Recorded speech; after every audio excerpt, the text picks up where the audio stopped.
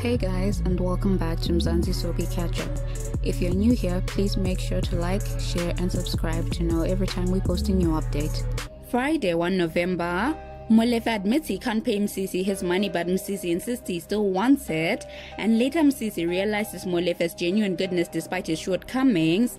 Monday 4 November, Mzansi buys Vusi's car wash in Tembisa and hires a surprised Molefe to run it on his behalf, while Soka forgives his grandmother after she apologizes and says she'll be leaving for KZN with Ketiwe. Tuesday 5 November, Mzansi encourages Molefe to take charge at the car wash after a difficult initial encounter, suggesting it might be an opportunity for him to improve his life and reconcile with Dorothy. Wednesday 6 November, Molefe enforces strict rules at the car wash, but upon Mzansi's arrival, he finds the operation smooth under Molefe's leadership. Thursday 7 November, Molefe discovers Vusi's rival car wash causing concern for his employees and customers, and Shoki seeks owner's help for a presentation while Nkosi assures of support. Friday 8 November, Molefe's car wash is enticingly improved after failing to get Vusi to shut down, while Shoki cancels a big event and attends a photo shoot with Nkosi.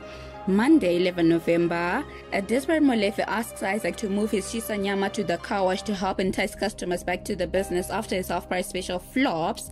Tuesday 12 November, an unimpressed Isaac confronts Molefe for opening a rival Shisa Nyama at the car wash, leading to a drop in sales at Isaac's own Shisa Nyama. Wednesday 13 November, despite Molefe shutting down his Shisa Nyama at the car wash, sales failed to pick up at Isaac's Shisa Nyama, leaving him worried. Thursday 14 November, Molefe learns Isaac's Shisa Nyama business is slow and begs Isaac to at least try setting up shop at the car wash, and Isaac reluctantly agrees to move his Shisa Nyama. Friday 15 November, feeling like he betrayed Ria by sleeping with Maria, a guilty Isaac chooses not to respond to Maria's calls and messages. Monday 18 November, Mzansi understands Molefe's reasons for relaunching the car wash and asks him to inform Dorothy about his success, but is disappointed when Dorothy remains indifferent. Tuesday 19 November, Shoki's guilt for deceiving Nkosi continues to burden her, leading to confusion and anger when he discovers Shoki's use of contraceptives behind his back. Wednesday 20 November, Nkosi confronts Shoki about taking contraceptives behind his back, and he's left devastated when she reveals that she doesn't know if she'll ever be ready to have children. Thursday 21 November, a pained Maria accepts and hopes that they can still be friends, while Shoki is disappointed when Nkosi decides to sleep out instead of coming home to her. Friday 22 November, after repeated attempts to make peace with Nkosi fail, a desperate Shoki breaks down and admits to Faith that her marriage is on the rocks.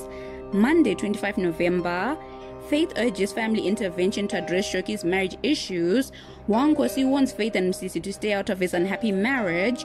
Tuesday 26 November, Nkosi understands and they both agree to wait a few years before having kids. In addition to his car wash job, Molefe decides to work after hours at the salon to make extra money.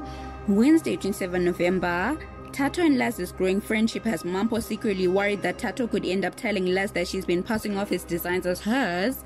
Thursday 28 November, Tato shares his experience of being kicked out of home for being gay, and Laz offers support and reminds him to show his designs the next day.